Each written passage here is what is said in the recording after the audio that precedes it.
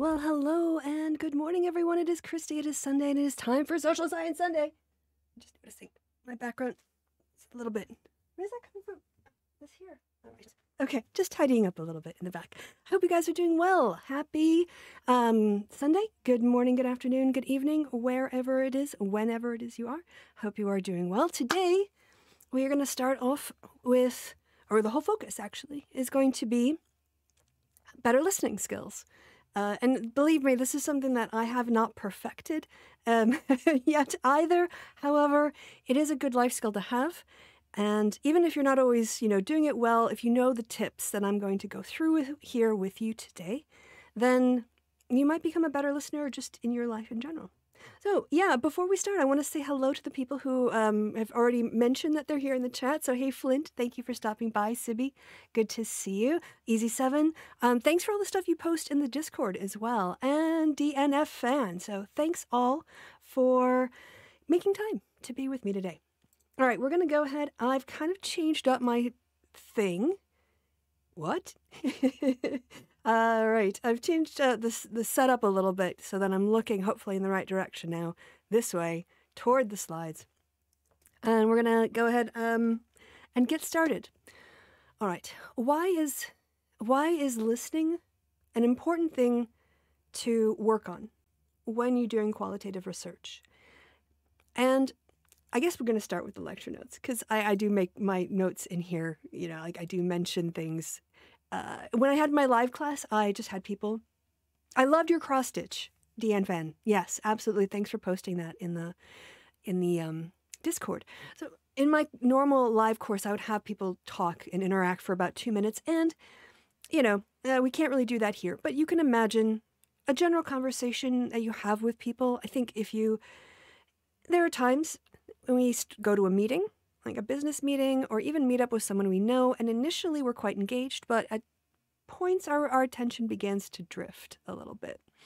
But in qualitative research, because whenever we're talking to people through interviews or focus groups, or doing ethnographic research where we're observing them in their natural settings and how they behave, then it's really important that we focus on the ways in which we're paying attention.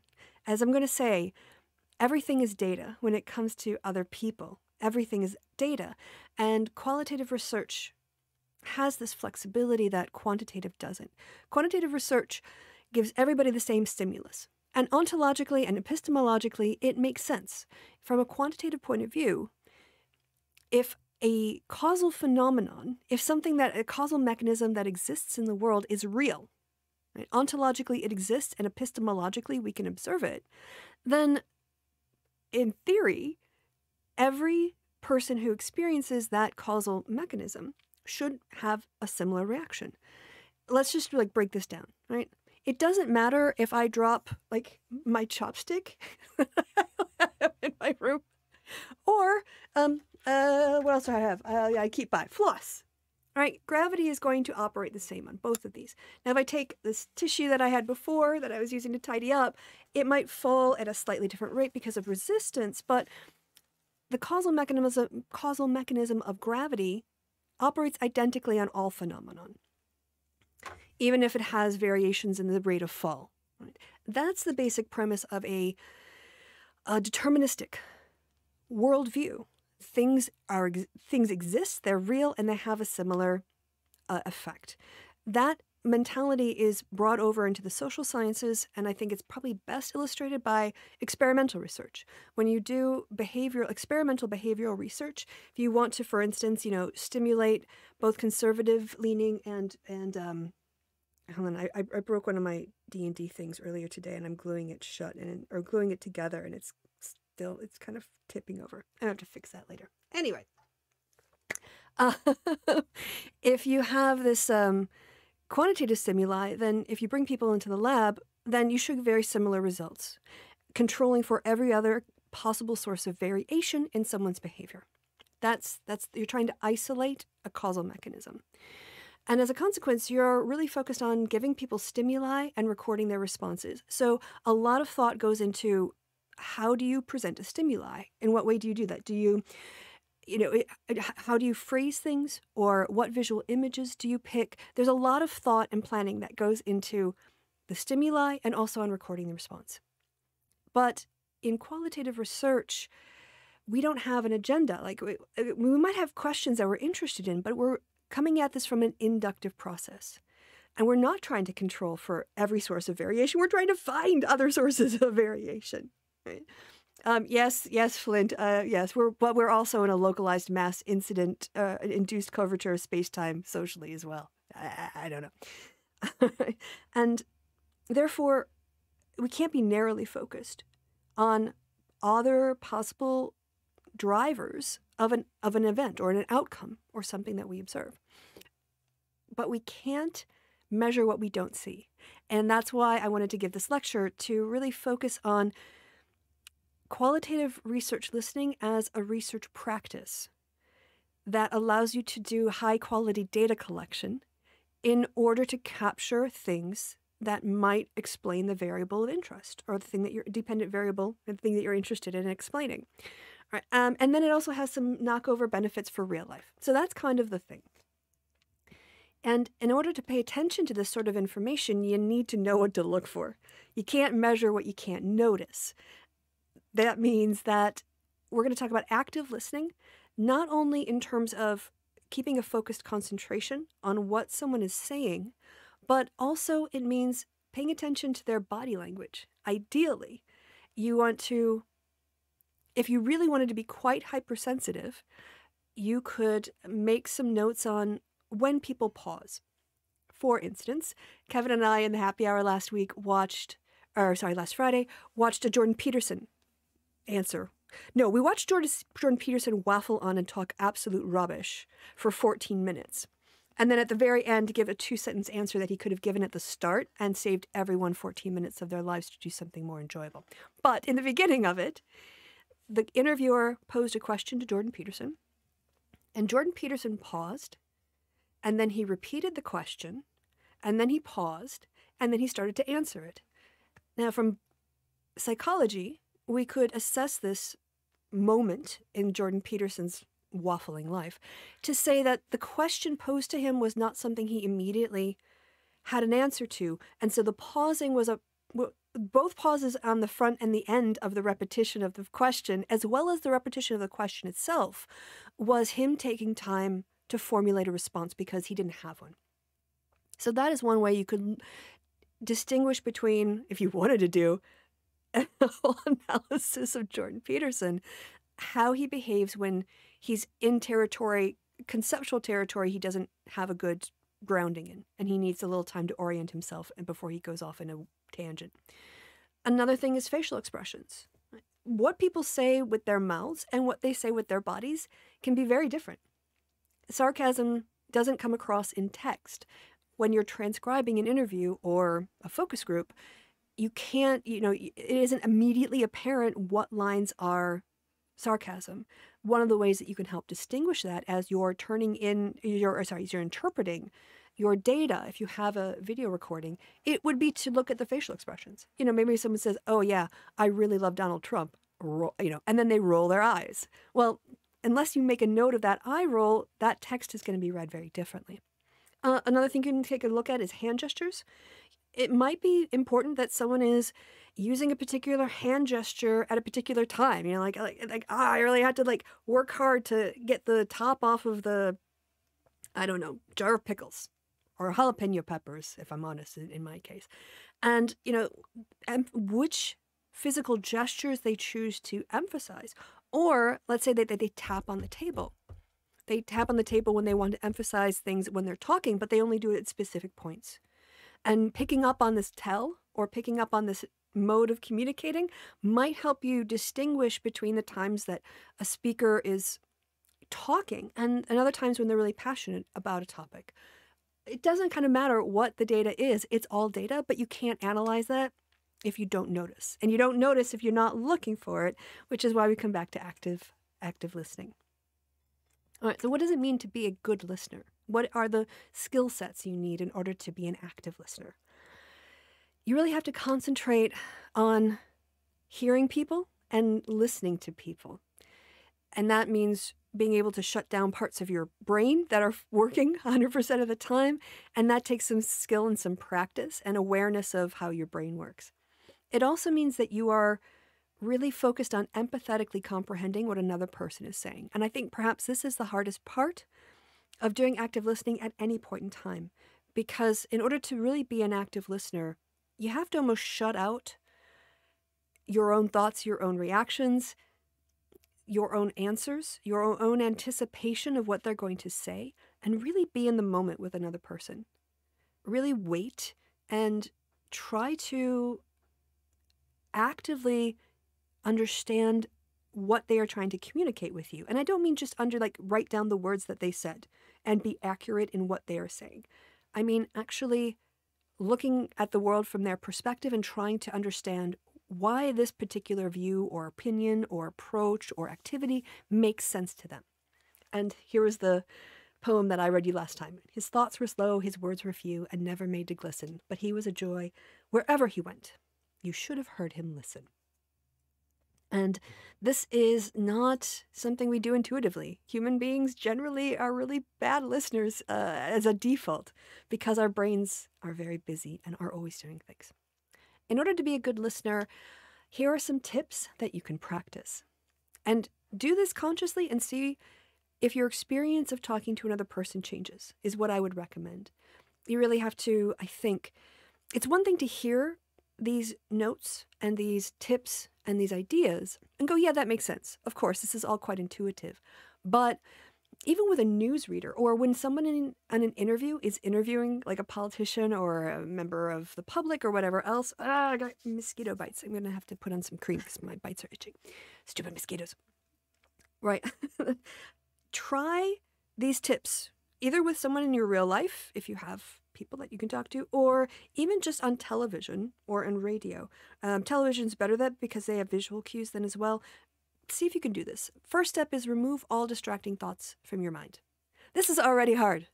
If you are having a bad day emotionally, if you're stressed out, if you're tired, if your brain has already been through a lot that day and isn't, is a bit foggy, then that will be an obstacle. Is Peterson finally gone from Twitter? I hope so. Right. Then there can be other things that will distract you, depending, let's say you go and you interview someone in a coffee shop. Right? Like, it's not the best place to do an interview, but it's public, so strangers will feel more comfortable there. But you're going to have the sounds of the coffee being made, the clinking of the cups and the spoons. You're going to have people talking and placing their orders. You're going to have maybe traffic going by in the front of the store. If the door is open, it might be loud. The environment itself can be a distraction, even if it's just a momentary, like looking over your shoulder because someone dropped their cup and it's smashed. That can pull you out of your data collection, your interview, for instance. And we talked about thoughts, and also there's emotions. Your emotions can play a big role in your ability to stay focused, to stay in the moment, to pay attention to someone else rather than your endorphin rush, or maybe you're down about something, maybe, you're stressed out. And so it really requires you to almost have a bit of a zen in the moment and be like, okay, I'm going to empty myself of my emotions. I'm going to put all these things aside for a moment. And I'm going to become an open space, a receptive space that is going to focus on being in the moment with this other person or other people, depending on what it is. Other things that can impede your ability to do active listening: if you're in pain, if you're uncomfortable, your ADHD will make this hard, probably. But I would also say then too, don't expect yourself to be perfect and be able to do it for an hour and a half at a time. Try with just a couple minutes, And if you fade out too, just say, oh, sorry, I got a little bit distracted. Can you repeat that? If someone understands you have ADHD, it's not a problem. But it's more like just dipping into this rather than thinking, oh yeah, I need to be able to do this for a 90-minute focus group tomorrow. No, that's not going to happen. So if you're in pain, if you're physically uncomfortable, these are going to be distractions. If you really don't like the other person speaking, it's going to be harder, right? It's harder to have empathy with people we don't like. And one of the things that, I don't agree with UKIP voters. I don't agree with I don't think we had any B and P voters in our focus groups. But at the end of the day, it doesn't matter how I feel about a participant. They are there giving me their time, giving me research data. They are showing me a great kindness. They are willing to open up on something as personal as their politics. And it's, for some people, it's, kind of a taboo thing. And therefore, I in my research, I kind of feel like I extend them that courtesy by putting my judgments and my attitudes and leaving them at the door. Because my place is not to judge. If I'm a researcher, I'm there to be a good researcher and collect good data and be aware of any biases or filters that I have, declare them. But ideally, you just want to get good data from your participant that other researchers would look at and come to a similar conclusion.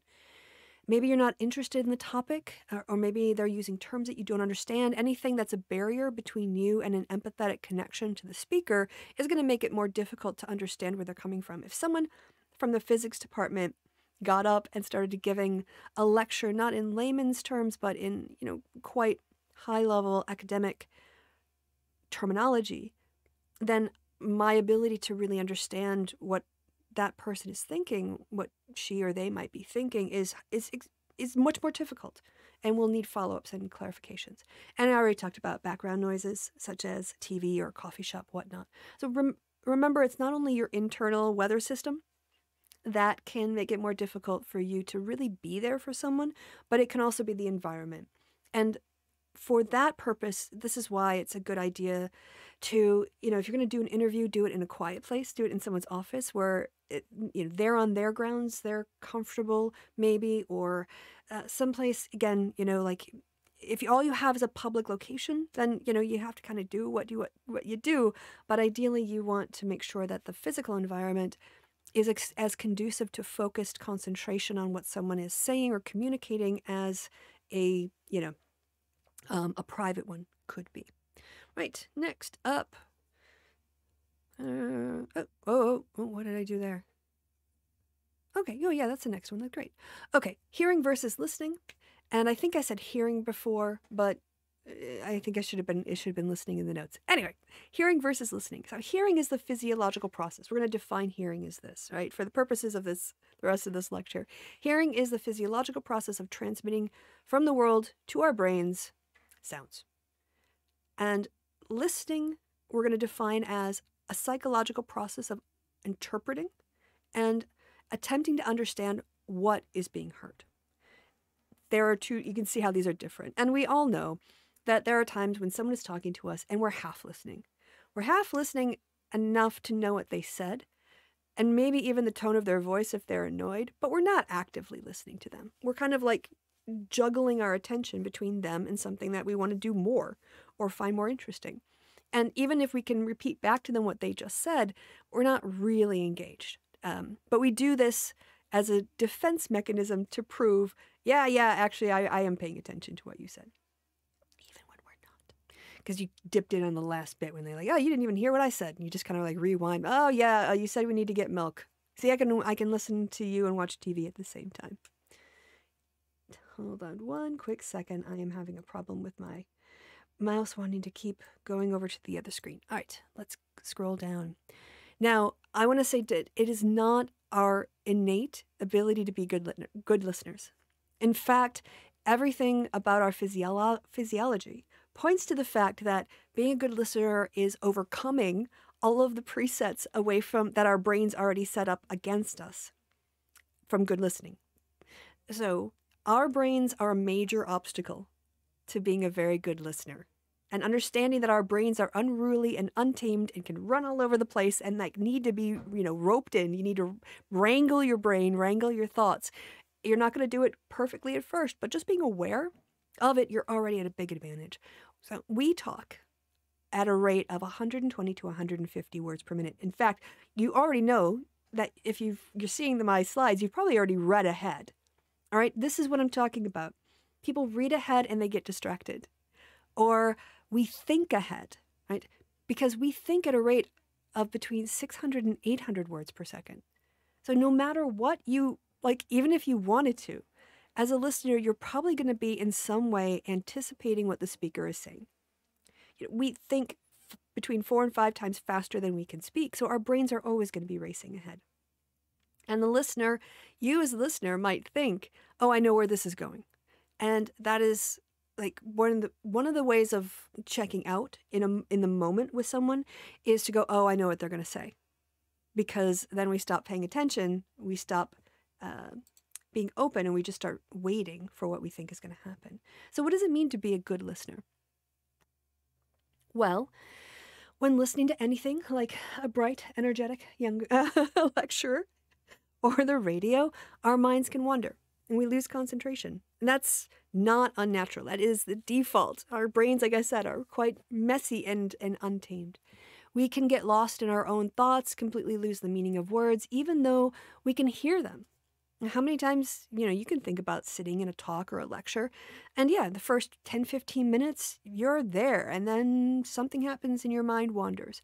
You can look, your face looks like, I am with you, you can even nod occasionally because you can dip into the conversation, but your brain is on vacation. It's understanding that this as well, that it's tiring to pay attention to people. If you are going to be doing any qualitative research, maybe you want to keep your interviews to 30 minutes to start off with. Because to ask someone to talk for an hour and a half and to be that actively present with them the entire time, you'll have your recording machine, you'll have your voice recorder or a video recorder in order to pick up, a permanent record of the data, ideally. But understand that you have to build this up like a muscle. And the more you're interested in a person, the more you're interested in what they're saying, and the more you're emotionally invested, the easier it will be to stay focused. But be aware that this is like a muscle you're going to have to train up a bit. Okay, how to be a better listener. Stop anticipating. I'm terrible at this. I am terrible at this. I think it's a moment of empathy. I will try to anticipate what someone is going to say, or if they're stumbling over a word, I'll try to fill it in. Now, sometimes that's okay because people genuinely don't always have the right words at the tip of their tongue. But sometimes I guess wrong. And I'll say, oh, is it like this? And they're like, no, not really. So if I would have just freaking waited, I could have heard. So don't assume you know where a speaker is going. Don't interrupt on the assumption that you know what they're going to say if you want to be an active listener. Don't finish their sentences. You might guess the wrong ending. And so this is for more like qualitative stuff. Sometimes if you're having a conversation with someone and they're struggling to try to articulate what it is, you putting a word out in a real world conversation, not like in a data collection conversation, will help them like, yeah, or no. Like that's not quite it, but it's close. But if you're in the middle of an interview with somebody and you just keep interrupting them going, oh, okay, yeah, I see where you're going with this. Let's get on to the next question. You're not really being an active listener. You're not collecting data. Next thing is don't speak over the other person.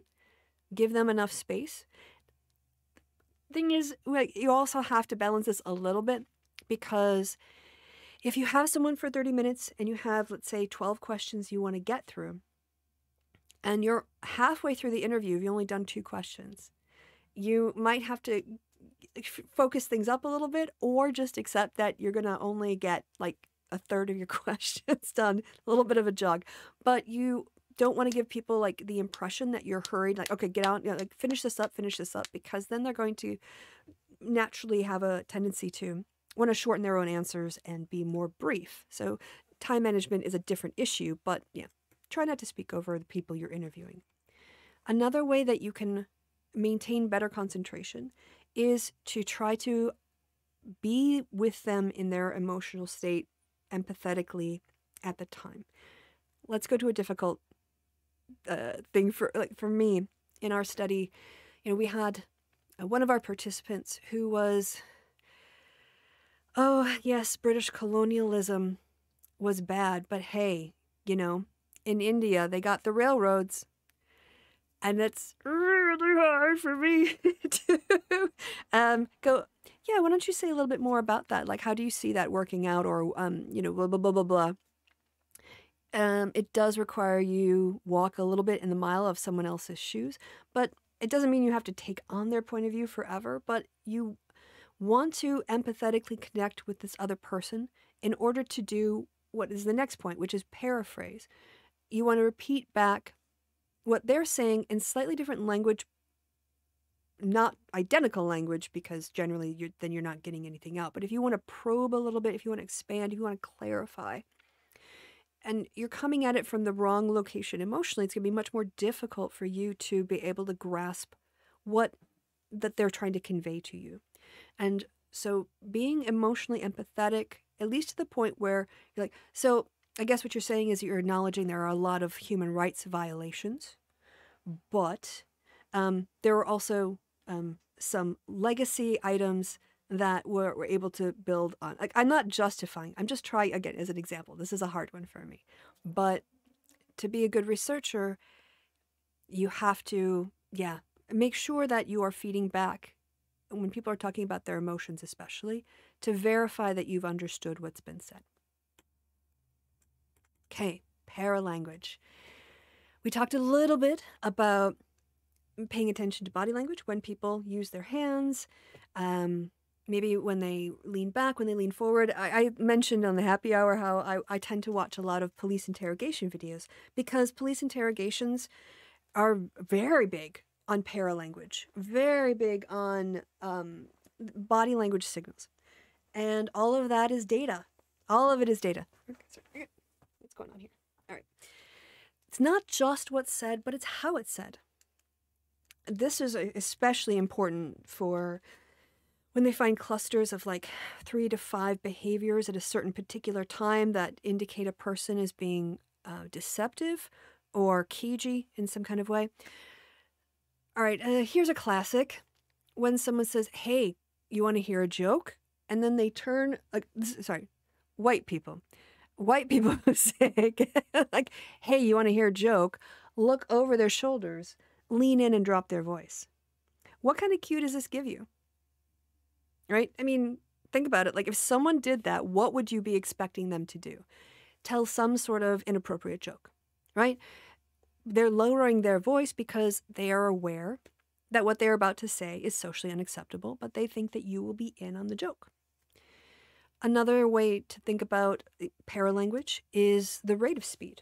If someone is speaking quite slowly and deliberately, it might be the case that they are trying to be very precise with their terms in order to be clear with their language, or maybe they're struggling to articulate their emotions. On the other hand, if they're like, oh my God, I'm so excited, this thing is going to happen, and I can't wait, it's going to be great, all right? You can see that that agitation, that emotion is expressed because, like, they're literally bursting. The words are bursting forth from them in an excitement. And it's a very different vibe than the one I was demonstrating through pauses. And paying attention to tone and pitch and inflection, something you cannot do in a text just by typing it out, is important for giving you the context of of what the words are meant to mean. Let's look at this example.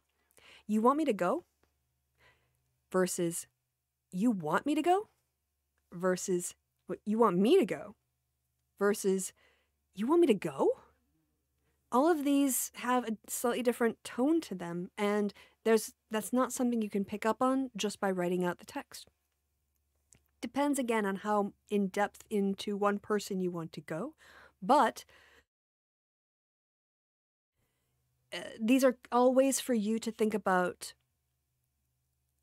how to better key in on what somebody else is trying to communicate, and also doing that feedback process to make sure you're understanding them accurately, or at least as accurately as possible.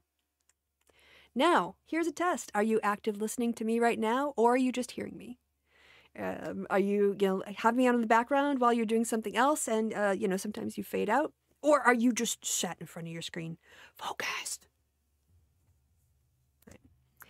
Try active listening when you are listening to a podcast or in a lecture. Obviously, this was written for my students. So active listening to me during my lectures. When we had practice focus group and interview sessions, practice active listening with a partner. Just if you have someone in your life, don't tell them this, but just from your own side, go, okay, next 5 minutes, I'm going to try to just really focus on only what this person is saying and be that empty receptacle of information. Try to clear your emotions and try to understand their emotional state of mind. Don't anticipate what they're going to say. Feed back to them with probing questions. Maybe make a notice of their body language when they move, and just see if it's how it changes your conversation with another human being, to really be present with them and really physically, like, and emotionally and attention wise, be there for them, really trying to understand them.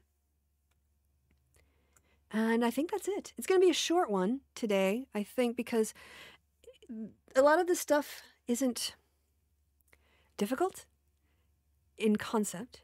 A lot of it is based in common sense. However, it's very difficult to do in practice. And I guess today we're going to be doing, it's okay. Of course, you can have this on in the background, Age of the Cave. My point is, that is how we live most of our lives. So I'm going to just natter here for a few minutes so that we have time to do some questions in case there are any. There might not be any, but in case there are some, I wanted to give you all a chance. I wonder if I can put this... I'll just leave it the way it is. But yeah, I'll have a little look here. Next week, let's talk a bit about what's up next week. If you have questions on active listening, stupid academia.edu. Qualitative research methods. I guess I can swap back over in all honesty. We've got a little, no, that's not what I wanted, stupid, but come on, give me qualitative research methods. Oh, just go to my own page. I swear to God, academia.edu make it difficult to find your own papers on their bloody website. All right, qualitative research. How to do qualitative research interviewing. Okay, that sounds fun. Yeah, and we'll talk about the difference between like interviews and and focus groups. They're very, very similar in terms of like the structures of them, but like how much you can do and the kinds of data you can collect. What? All right, I thought I plugged you in. Let's see. I am listening while being a smart arse in the chat, but will also listen back later when I'm less pooped out. Yeah, yep, fine, that's good. Trains are also ready to move around an impressive army and guns. What are you guys talking about? Ukraine in my chat? What's going on there? All right. I think this is going to be about it. I'm sorry it's a short one today, but on the other hand, it is what it is. I give you quality content. I'm not going to take up your time if I don't have something of value to offer. As always, if you are at all interested, I've got the Discord link. I've updated it in the Chatski box, or in the description box underneath. You can go ahead and click on that. Yeah. If you want to hear more of my dulcet tones, you can always go over to the Twitch channel, Rolling Left, and we'll watch some D&D tonight with my party.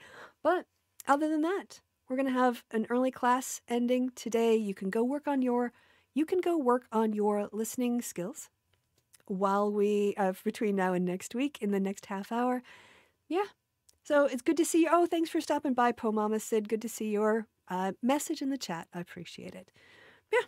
So until next week, y'all, I've been Kristi. You've been awesome. Have a great week. Be happy, be healthy, be safe, wherever it is and whenever it is you are. All right. Catch you later.